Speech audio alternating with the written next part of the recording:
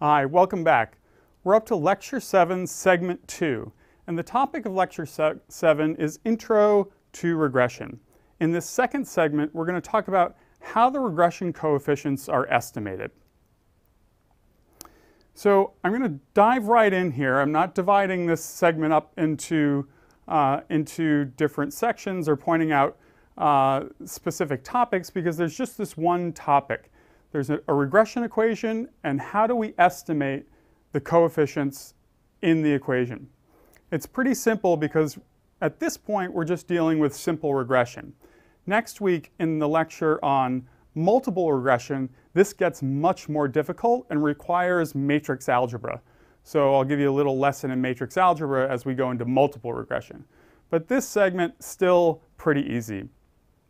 So here's the regression equation. I can rewrite it as a function of the predicted score y. And now I just have to estimate the regression constant and the slope. The key concept here, and the math is really easy. There's actually hardly any new math. If you remember how to calculate the correlation coefficient, that's basically the math. But there's a really important new concept right here.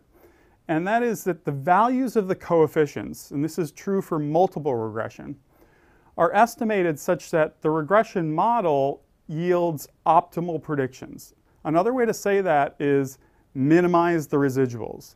That's sort of the mantra of regression. Minimize the residuals. Minimize prediction error. This is known in statistics as ordinary least squares estimation, and is a very important concept that you should be very familiar with, or familiarize yourself with if you're not familiar with it yet.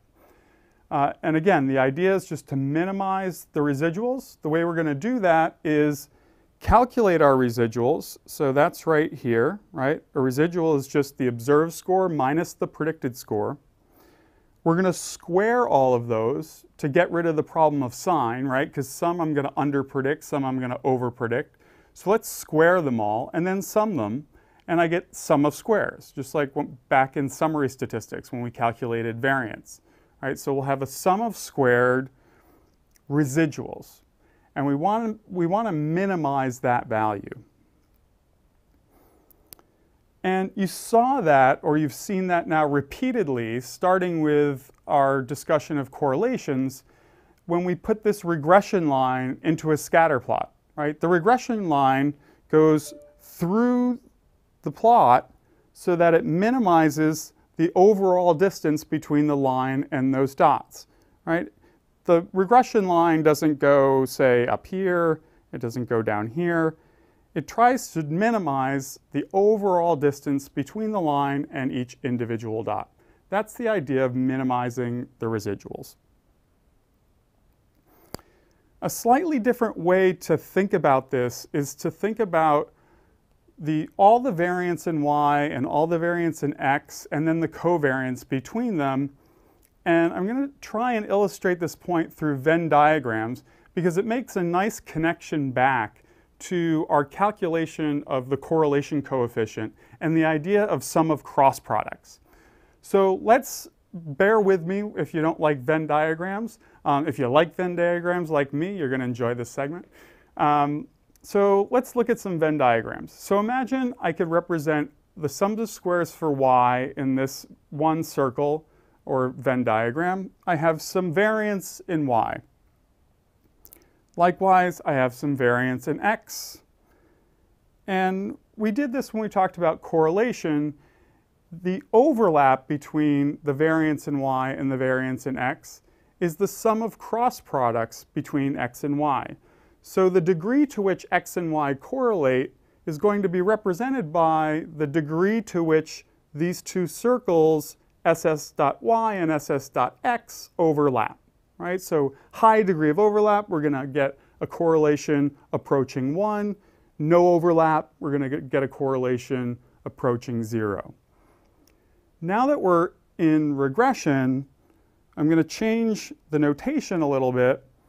And now this overlap I'm going to refer to as sums of squares for the model. So this is the model sums of squares. You can think of this as the explained or systematic variance in y that's explained by x. So again, how can we think about sum of the squares residual? Well, it's just what's left over in y. So it's the unexplained variance in y. So here where we're doing just a simple regression, this is easy. We just have some of the variance in y is explained by the model, some of it is unexplained, that's the residual. And again, the goal is to minimize the residual.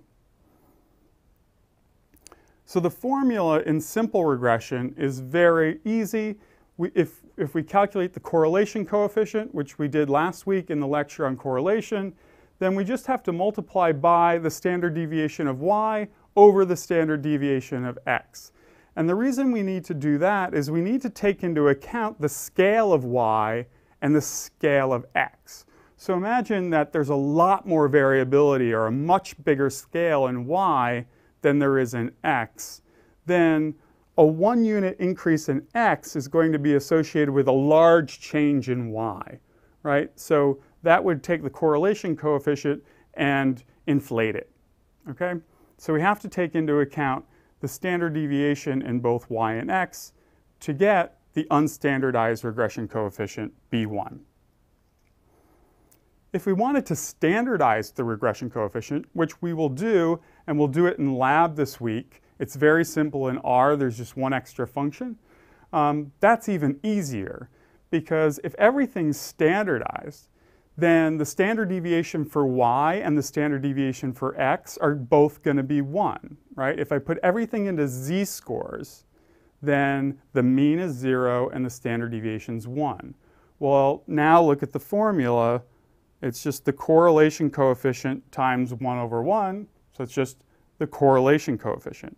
So the standardized regression coefficient, and I'll use beta to signify the standardized regression coefficient, is equal to the correlation coefficient. Now that's only true in simple regression with just one predictor. Next week, all bets are off. When we get into multiple regression, it gets much more complicated. But for now, let's enjoy the simplicity. So to wrap up this segment, the important concepts to take away, again, are to understand the regression equation and the model. Perhaps the most important concept in this segment is the idea of ordinary least squares estimation, the idea that we're going to minimize the residuals in our regression model. And then understand that we can calculate both unstandardized regression coefficients and standardized regression coefficients. And I'll show you how to do each of those in lab this week using the LM function and one extra function to do the standardized piece. And that's it for calculating the coefficients.